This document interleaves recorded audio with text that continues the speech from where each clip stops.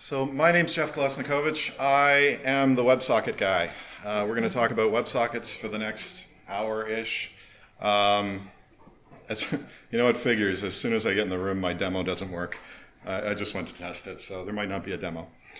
Anyway, I'm a brand new speaker, and relatively new. I've been speaking for about less than a year now.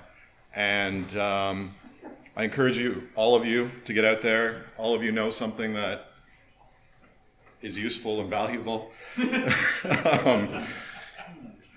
I wanted to put this is my favorite of those O'Reilly images ever. Looks confused. Exactly. The good thing about being a speaker is you don't have to pay $1,500 to sit on Slack all day. You can do it for free. I'm kidding, kind of. So we're talking about real-time applications with PHP.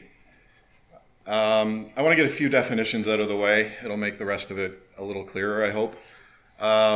So ever since the dawn of the internet, we've been looking to find a way to update the web browser with real-time information. As web pages have increased in complexity, we've changed the approach we've used to getting new data onto the browser. And real-time is the goal. Like, you want to be able to open a page and get real-time stock quotes or game scores. I'm from Canada, so everything's hockey. There's no sports. There's only hockey.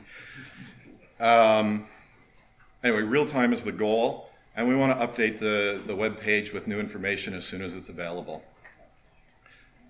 Now, how do we do that? Here's another definition: half versus full duplex. Half duplex means communication can go one way at a time. So the web browser can send information to the server, or the server can send information to the browser, but it doesn't work both ways. Full duplex means you can send it both ways. The client can talk to the server can talk to the client, and there's that open communication between the two. So maybe I'm dating myself, but this is the old way we used to do it. The browser would refresh every so often, and we get new information on the page. That's maybe not the best approach. And actually, one of the, I mentioned sports earlier, and one of the sports sites that I read actually still does this. That's how they refresh the page and get new scores on it. It's absolutely embarrassing. So this is the old way, Ajax, and this is half duplex. So over time, your browser says, hey, is there anything new? And the web server says, maybe. Well, no, not this time, but ask again in a minute. And there's this process over and over again of the browser requesting new information from the server, and the server responds. Now there's a few problems with this approach. One is, every time you do a request, it takes some amount of time to establish the connection, get the data back, process the data, and go from there. Another problem is that we don't know who's actually connected to the server. And that's really important for games, because these could be different browsers. Well, not this. The response is going to come back to the same browser, but that could be a different browser from that. And if you have, that doesn't scale, this approach doesn't scale all that well. If you have 1,000 browsers looking for information, that's a whole lot of polling, a whole lot of startup time, and a whole lot of waiting. This is another approach, long polling. So your browser goes and talks to the web server, says, is there anything new? And once there is new information, the server sends the data back. So this is actually what Facebook uses, or it did a couple years ago. And they used this approach because WebSockets weren't all that, there wasn't WebSockets to use, really. So this time here, the web server request is just holding on to that request from the browser and doesn't send anything back until there is an update. Once they get a response from the server, the client makes another request. The upside with this is that you do know who's connected to the server, at least for this part. When the browser does the request, you know who's connected. But after here, you're not going to necessarily know who's connected. So this is Websockets. So your browser makes a connection to the server, and then once that connection is established, they talk back and forth because you have a persistent connection. The connection's made. You've authenticated it, so you know who's connected. There's also no startup time for a request. You've already formed the connection, so all the server or the browser has to do is make a request or send some information. And the other thing that's neat, and this is full duplex, by the way. The other thing that's neat is either side can terminate the connection. So the server can say, okay, we're done here, and then the browser doesn't work anymore. So let's talk about WebSockets. They're part of HTML5, and they're the W3C's attempt at real-time communication for web browsers. Now, I'm sure this approach is going to change over time, as all technology does, but this is the new hotness right now. The good news is this has been around since about 2008, I believe. So it's been adopted by most web browsers.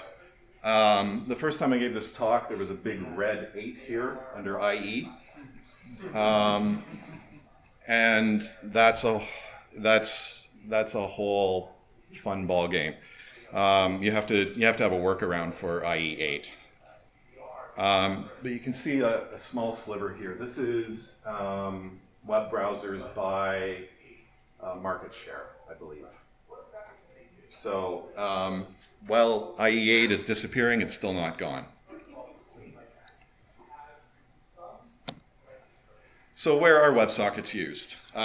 Social media is an obvious one to me. It's easy to implement a chat with WebSockets. You want real-time communication between people. Something like Facebook Messenger would probably use it.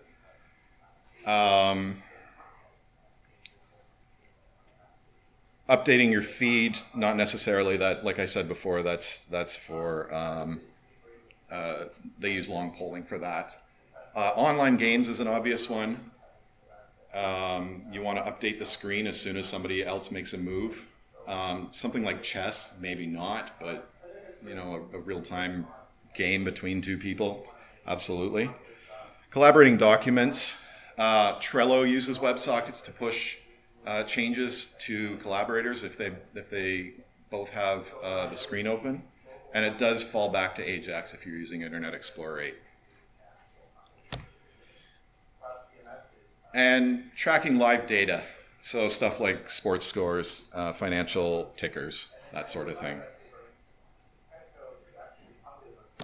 So with PHP, the implementation is such that you need a WebSocket server, and that's usually written, well, that can be written in whatever you want, but in this case we're writing in PHP. And you have your browser, JavaScript. Now, since WebSockets are built into your browser, you have access to it. Was anybody else like a giant networking nerd in university or college? Like, did you ever build like those crappy servers that you just fire up and then you telnet into, and like you felt like a big person because you just echoed it back and you're like, yeah, I'm huge. So that's this. This is a traditional socket in PHP. So we're creating the socket, we're binding it to a port and an address, and then we start listening. And I just wanted to show you how much goes into building a WebSocket, or a traditional socket. You can actually run this, and I have a little more code that I'll share with you later. And you can telnet to it and type some stuff, and it echoes it out on the screen. It's awesome.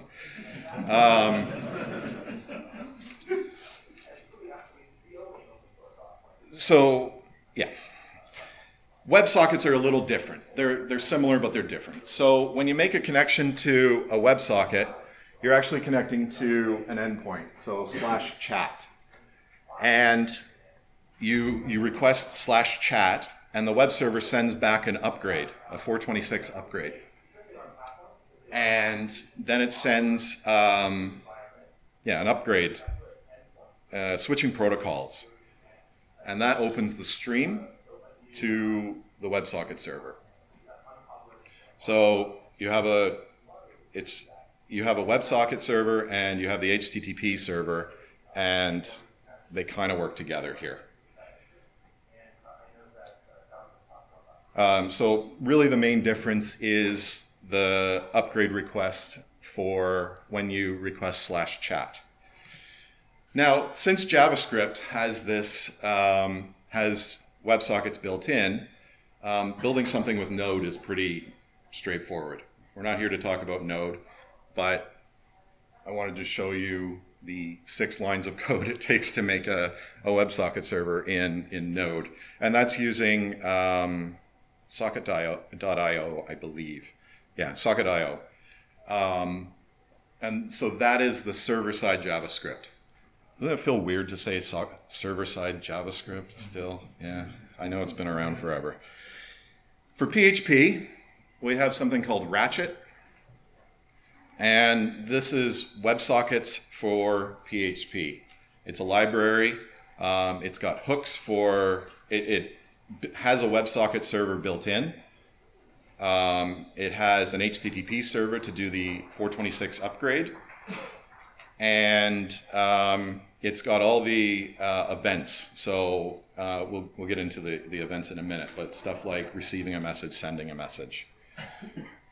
So this is a really basic WebSocket server.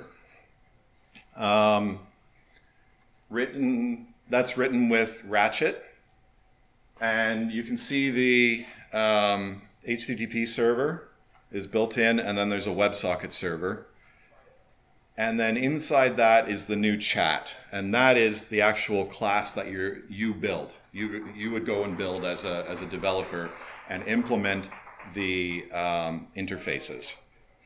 So you're instantiating the object that actually runs the server. The rest just gives you the functionality. So don't worry if you can't see that. I'll go into a little more detail in a sec. But this chat class is implementing the message component interface. So that means you have to implement those methods, the on open, on message, on close, on error, and I'll explain those in a second.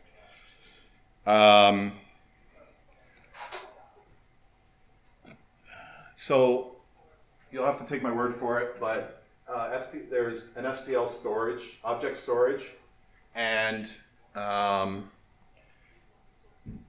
when a new client makes a connection to the server, it takes that connection that gets passed into the on-open and attaches it to the SPL object storage. And so then we know who exactly is connected to the server.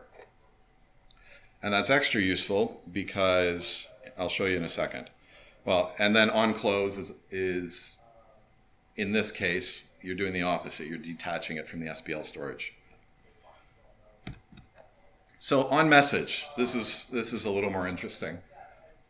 So when we receive the message, it's looping through all of the clients that are in the SPL object, and if the from is not the client, so if the person sending the message is not in that list, or as you loop through it, the user who sent the message doesn't get sent that message. So everybody else gets the message that was just received, and then it fires it out to all the other connected clients.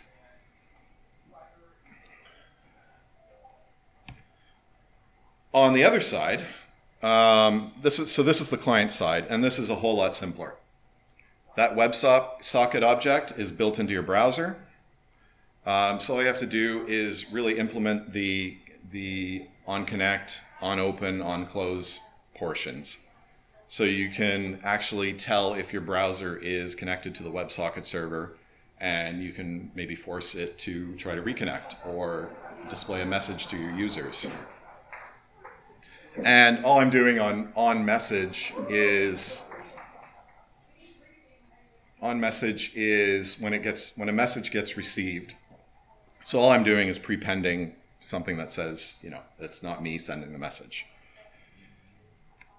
And then again, from the client side, and sorry for the jQuery, I know it's ugly, but when you actually click the send button, it takes the value of the message and sends it to the connection. That's what con.send is doing. Now, this is the part where I was going to do the demo, but we're on a flaming plane that's crashing into the ocean right now, and my demo's not working. So I apologize. But what I wanted to show you is, and I have a demo. You can try this at home. I'll give you the link at the end of the presentation. But I have a demo on GitHub that you can try all this stuff out with.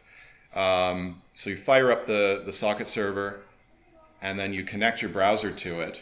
And if it makes the connection, great. If not, it'll display an error. And what's neat is if you kill the server, the web browser will actually say disconnected. I find that kind of stuff fascinating. And then you can actually open, I have a client-side version of that, and you can open 2 or 3 different ones, connect to the same socket server, and then they can all chat with each other.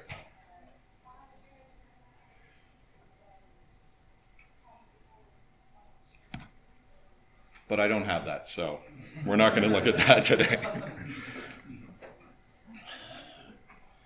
The web protocol came about from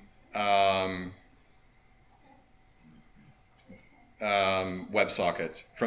It branched out. It came from the. Sorry, I lost my train of thought. WAMP came from WebSockets. They think it's a better approach to doing WebSockets.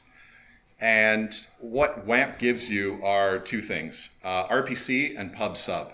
RPC is making a specific request to a method that you're exposing. So maybe it can say, get me a list of connected clients, or give me the score of the Leaf game, whatever that is. And then pub sub, think of it like a chat. You can publish things to a certain channel, and everybody who's subscribed to that channel will get those messages.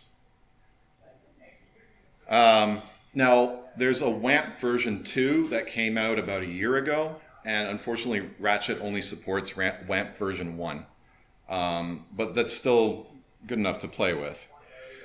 So this is what the WAMP protocol gives you. You get an on-open, similar to the other WebSockets. You get an on-open, on-close, so you can still, when somebody connects, you can connect that, attach that to the SPL storage, or however you're maintaining your list of connected clients. On-call is for RPC calls. So if I get that information, the topic means, in this case, that was confusing. That took me like a day to figure out what that meant. Not really a day, but that's the method that's being called. And then you get some parameters you can pass in. So, let's say you call login. In your topic you'll get login, and then in the parameters you would pass in the username and password and any other information you need to pass. Unsubscribe and unsubscribe. So that's subscribing to a topic. What do you want to happen if somebody subscribes to a topic or unsubscribes?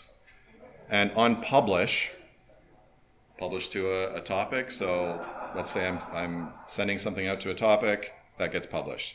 And then we have an on-air. So with RPC calls, our remote procedure calls, you can call custom functions. This is a one-to-one communication with the server. So this is for instances where you need a user is going to be working on something differently from the rest of the users. So this is one-to-one communication. This is stuff like communication between browsers and games and things like that. And by communication between servers, I mean, oh, sorry. This is a bit of a new talk. I rejigged it, so I forget a bit of this. The server can actually make a request to the browser and vice versa. That's the full duplex. And pub sub. So one way to use this, and I'm kind of getting into Bitcoin right now. Not Bitcoin, but what's the other one? Ethereum. And I've got servers communicating with each other, and they're actually using Websockets to, and they subscribe to topics.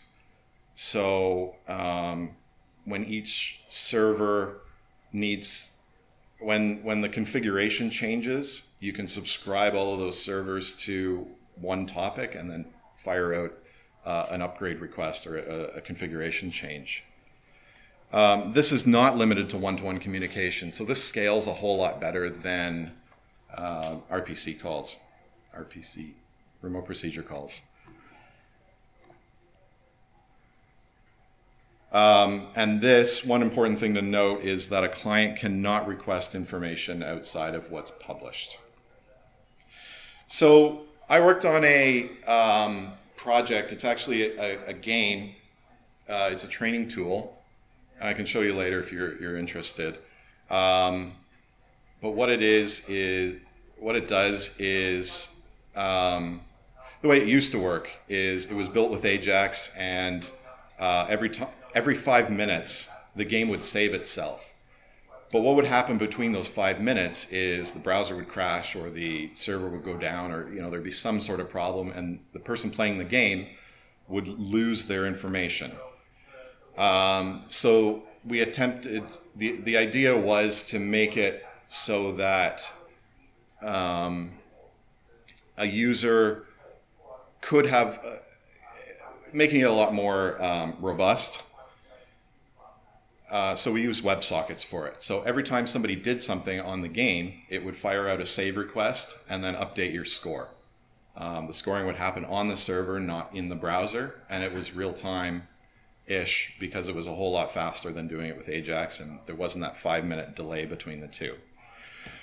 So now that I've done that, I have a few suggestions if you're looking to implement WebSockets in your application. PHP just isn't good at running 24/7. I'm a PHP developer. Please don't think I hate PHP. I don't. But we've had all sorts of crashes with it, and I hope to save you guys some of that angst and late nights that I had. We also had just random crashes, and we actually had to dig into, we had PHP core dumping and all sorts of fun stuff.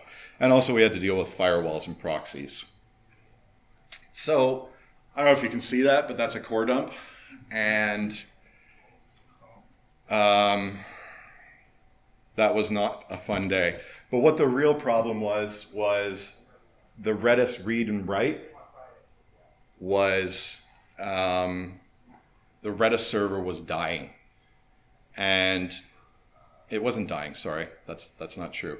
There was a persistent connection between PHP and Redis, and then Redis would time out because nobody was using that connection, and then Redis would go away. So we had to turn off persistent connections, and then if that connection between the WebSocket server and Redis went away, it would reestablish the connection, and we would be fine. But that took a lot to figure out.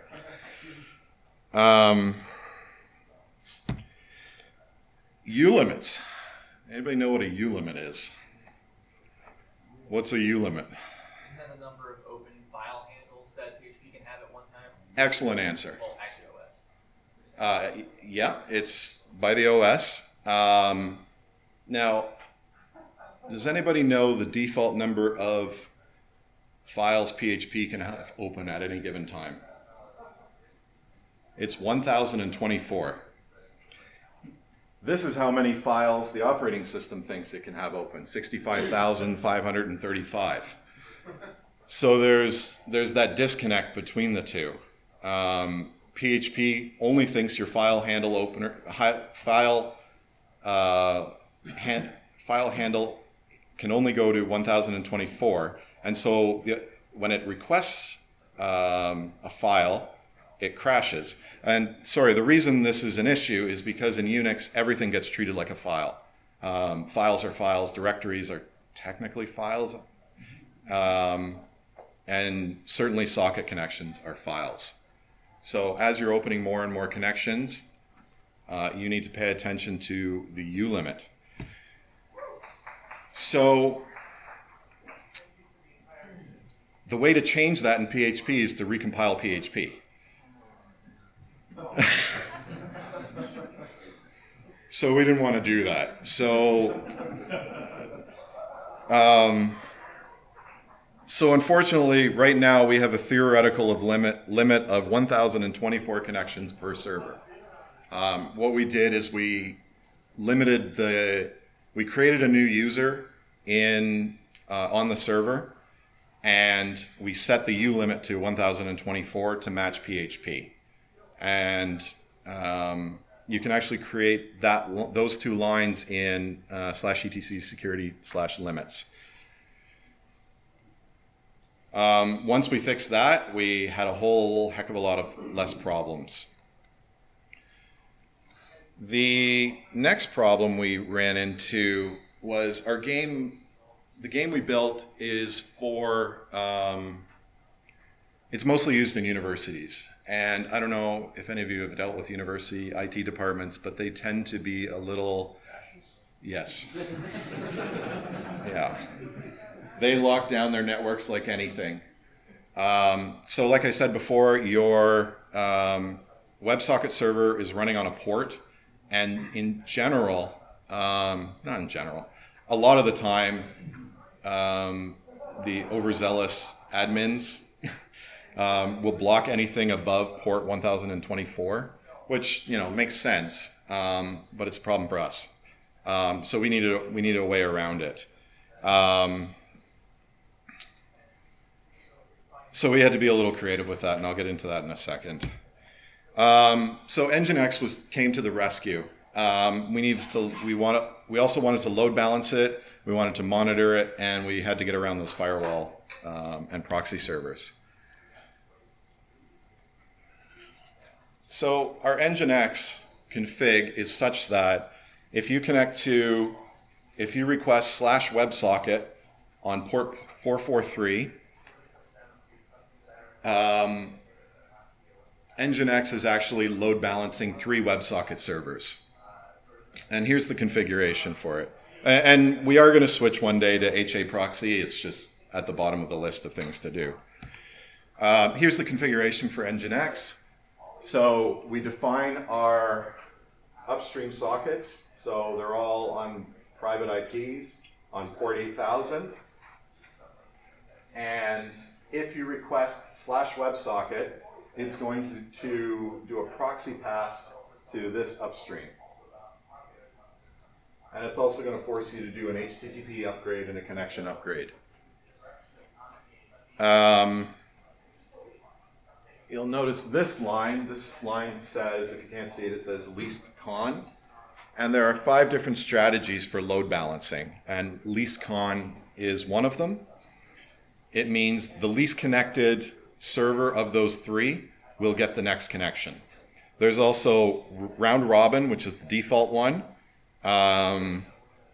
IP hash, so I guess that, I'm not sure what that one is. Hash, which again, I'm not sure what it is. That's my sysadmin's job. And least time, so that's the least latency, whichever is the quickest. You can also do stuff like server weighting. So if one of those servers is beefier than the other ones, you can send more connections to it. There's all kinds of stuff you can do with that. That's not necessarily my area. So load balancing helps, but what if one of those three go down? It takes a certain number of failures for a node to actually be considered down by Nginx. So your users still might be getting down messaging. So they might need to refresh or try to reconnect. We are monitoring our WebSocket servers by polling each one. And we're sending just like I built in a hello world RPC call. And if you get a hello world back, you know it's up. But if you don't, then it sends a message to Loggly and enough Loggly notifications, and we know the node is down, and we know to go and reboot it. Now, because I like you guys, everybody, I'm going to give you a business tip. Nobody's doing WebSocket monitoring that I know of. I'm sure somebody's going to put up their hand and say, I know some. The big boys aren't doing WebSocket monitoring. New Relic supports process monitoring, but that's a little different from actually monitoring the port to make sure that the server is up. So go start a WebSocket server monitoring business. So that's New Relic. You can see our app is only using about 35 megs of memory, and that's our CPU load. So that's actually from production. That's one of the servers, and you can see it doesn't use a whole lot of resources.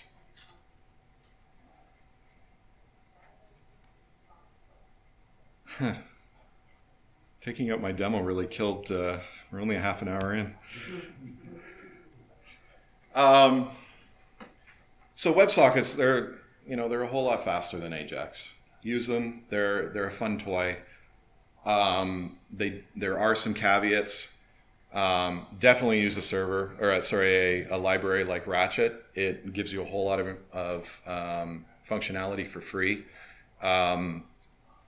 That code example of a socket server, that's a whole lot of work to implement that in PHP. Use Ratchet, use something similar to it. Do know that you're running a separate server, and you have to monitor that somehow. If that goes down, that's your connection. Your clients won't, the users won't be able to connect. They'll be unhappy. One thing we do is if the server can't, or if you can't connect to the server, the application actually says, sorry, cannot connect, and then we have a retry button, so you can click that, and it'll try to reconnect to the server. Doesn't always work, but that's the idea. And actually, since we implemented this, I think we've had maybe a half a dozen incidences over the last 2 years of the WebSocket server being down, of downtime that actually can be pointed at the WebSocket server.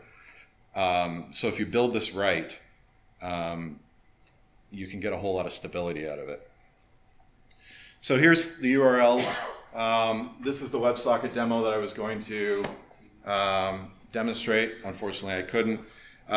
There's the link for Ratchet, more about the WAMP protocol, and the Node.js library. Are there any questions I can answer?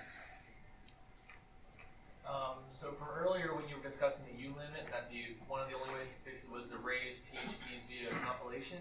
I was curious though that you mentioned the other alternative was like having that process under a user with a hard limit on the OS. Yeah. And I was wondering how does that mitigate or solve that problem? Like it feels like it's still running that file. Sorry, I didn't explain that very well. Right. So the U-limit is set on the operating system, so you can actually change that. So if you set it to 1024, it's not going to go above a file handle of 1024. So it matches PHP's 1024. So what happens when PHP wants to open 1025? Will it still throw the same error about not being able to do that though? Loops around. Oh. So it goes back to 0 or 1. But it doesn't, so it'll just like, if there's a file handle that was just not cleaned up, it'll go back and reuse that? Yeah. Okay. It might not go back to 1, but it'll. start over. So the U limits by themselves don't like garbage collect is the problem, and doing that will force it to try and go back around again? No, it's not garbage collection. It might try to PHP might ask for a file handle, and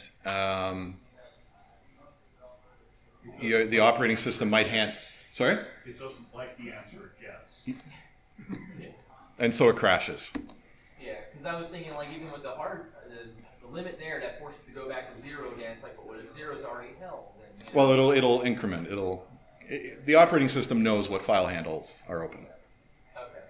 So it's going to decide what file handle to hand PHP when PHP requests a new file handle. Okay. If there were still, like, if it was still trying to open 1,025 sockets or had that open at once and none of them were free up to use again. Well, that's why the theoretical limit is about 1,000 users. Okay. All right, just wanted to be sure. Thank you. No, it's a good question. That's where load balancing comes into play? That is exactly where load balancing comes into play. So we have 3 servers. We don't come anywhere near 3,000 users at a given time. We maybe have 100 on each server. Just an Amy setting or something, just like U limit equals -1. It would be. Yeah, we should probably use this because since we're being recorded, they can hear me. Oh. Yeah. So I know that people that were doing this a few years back with Drupal, they were putting Node.js in front of it. Yep. And Node.js, since it's asynchronous, seemed to be pretty good at handling ridiculously large numbers of WebSockets. And then there was some kind of proxy game that went back to Drupal. God knows how exactly they did that. Is that still a strategy that people are using? So I was doing some researching for this talk, surprise, and Trello uses it. And they found there's a blog post by Joel Spolsky about WebSockets, and he talks about how Socket.io can only handle about 10,000 users per node. So they still have those problems with Node. That was one of the things we considered doing when building our game, is going through a Node.js socket server. The reason we didn't is because we wanted to use some of the functionality in our legacy PHP app, and we didn't want to build an API. Like, that seemed like a whole lot of work to build an API just to talk to this back and forth. And at the time, the MySQL driver for Node.js was flaky at best. It was still immature, and I know it's gotten a lot better since then. So that kind of limited us with what we could do. It is a strategy. If it works for you, great. It's picking your poison. Absolutely, it is. I don't like extra hops. I like as simple as possible. One hop between the client and the server. So that's why I took that approach. You had to build it again, would you go to the same structure? Given technology today versus 2 years ago?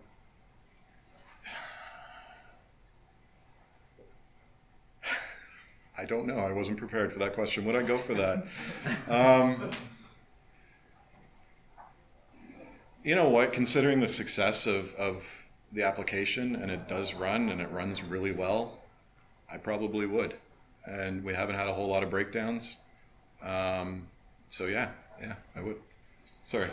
An example of the social feed, is the PHP side like doing long polling of its own, or is it like every time one of your friends has a message, it's distributing it accordingly to like the friend rules? Or, So the application is decided. So you send a request to the server, and then the server says, "Hold on, I'll get back to you." And then once the server decides what information, and that can come from anywhere. It can come from PHP, it can come from Cold Fusion, it can come from whatever you want, and then it sends it back. yeah, but then so does PHP go check again? Or does the script check again later, or it's just responding to other people? It's just responding to other people. So it's that request is going over and over again. So you make the request, it returns information, you make the request again, and wait for more data. The new stuff is just other people sending messages in to trigger Yes. more distributions. Yes, exactly.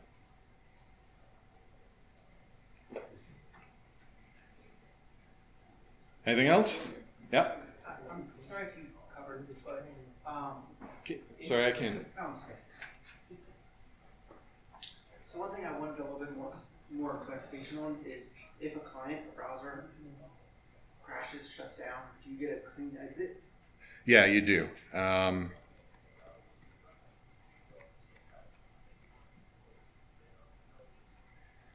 So this is server side, and you're going to it'll trigger the on-close event. Is there a way to detect a clean exit for a crash or I think you would have to build that into the application. okay. Oh, so, you know what? Sorry, that's not true. You're going to you can get an on error message, and I'm sorry, this is tiny, but you will get an error notification if something goes catastrophically wrong. Can you put the URLs back up on Yep. the screen?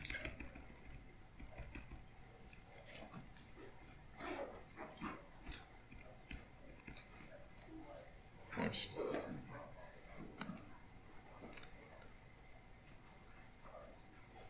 That's, and actually this is at the top of it's pinned at the top of my Twitter account, so if you forget to do that, you can just go to my Twitter and it's there.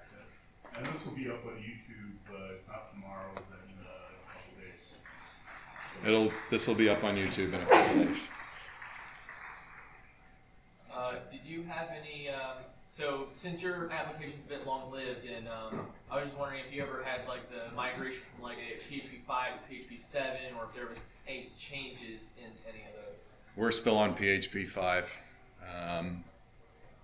just because we haven't tested the code base on 7 yet. Okay. So I don't know yet. I'm a little anxious about that. Yeah, if it isn't broke, Yeah, exactly. don't break it. Yeah.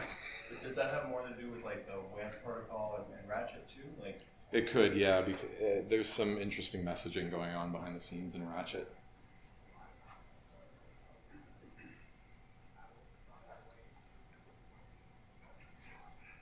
Did I miss anything? Anybody? All right. Thanks very much.